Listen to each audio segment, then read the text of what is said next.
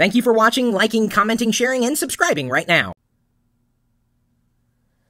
I remember a time when the web was very simple. I remember a time when we didn't even have the web. We had the Waze, we had Gopher, Archie. That was a long time ago. We didn't really have to worry about much even when we did have the web. HTML was rather simple in the beginning, and it's grown increasingly complex over the years. But, we wanted to highlight 5 web technologies that we believe are absolutely essential. If you are a web developer or are about to become or want to become a web developer today, 5 things you might want to be chasing. By the way, Flash is not one of them.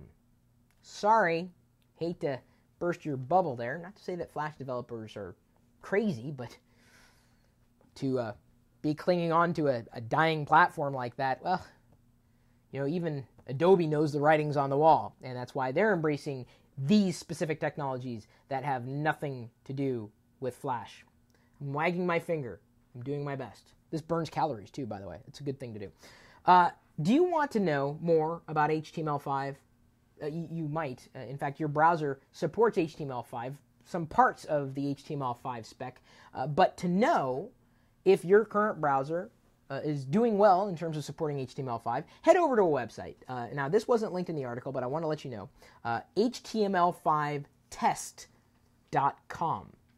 And it will score your browser compared to other browsers, whether they're dev builds, beta builds, final builds, so you can see how your web browser stacks up. HTML5test.com. This is the first web technology we were wanting to tell you need to be embracing as a web developer. Now, as a user, you're probably using HTML5 developed applications and you had no idea you were even doing it.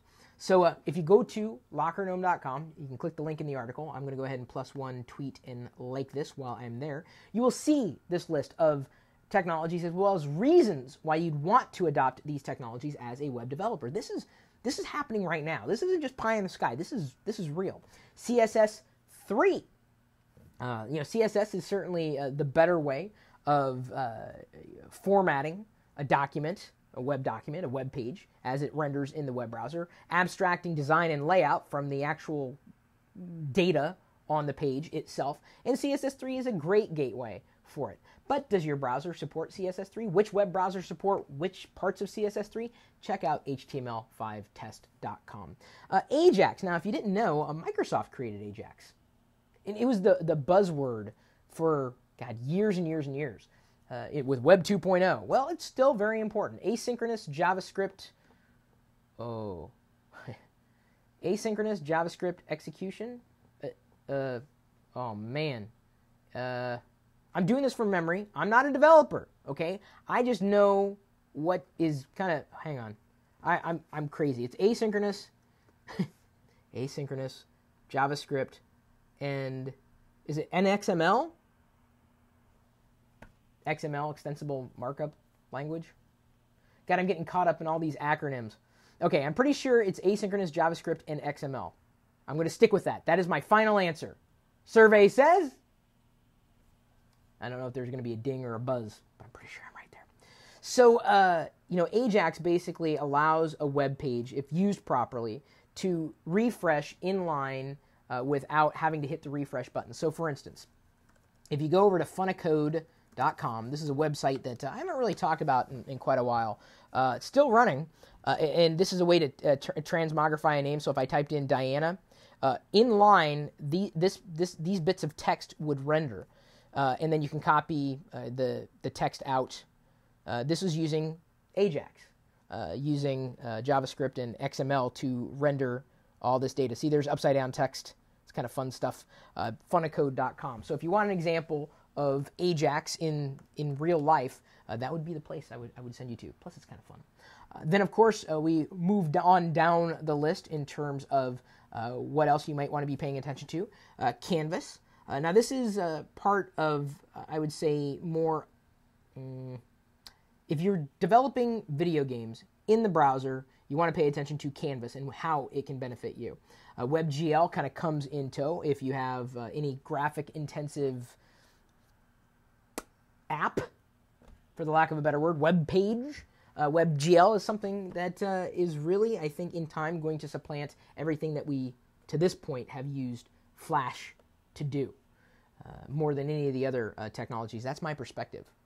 And, I know many people would disagree, and you're fine to disagree if you want. I'm sure you may have another web technology that you think beats all of those.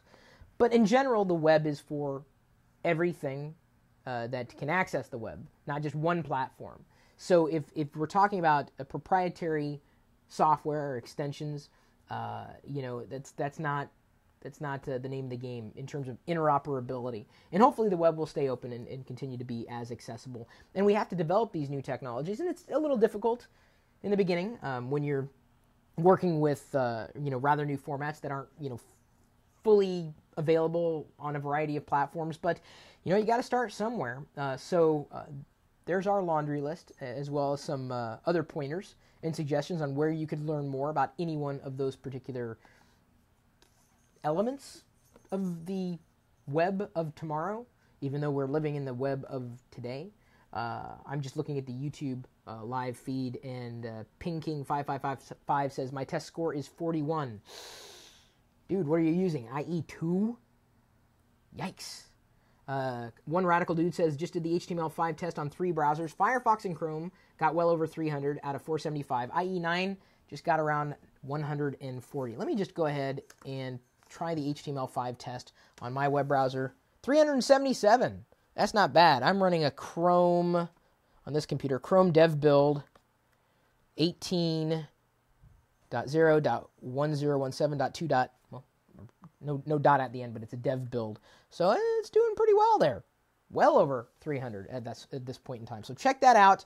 I'd be curious to know if that changes which web browser you happen to be using, just based on the fact that that another web browser might be working better in terms of HTML5 adoption and development than the web browser you might be using. So there you go. Some helpful resources for you. Take a look at the article on LockerGnome.com. We don't have a lot of HTML5 technologies on our blog because the blog really doesn't need a lot of newer web technologies. It works well today, and it's compatible with just about any web browser you'd throw at it.